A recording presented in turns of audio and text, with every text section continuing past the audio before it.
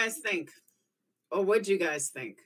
Because I can tell you, normally he's really on point. Like I've watched him a couple of times. He's not a fake. He really knows his tarot cards and he really knows how to read them. So, and yes, to answer your question, Quinny, yes, I have been told that I am psychic. So yes. Do I make money on it? No. Have I done tarot readings? Yes, I have. Have I been on point? Yes, I have.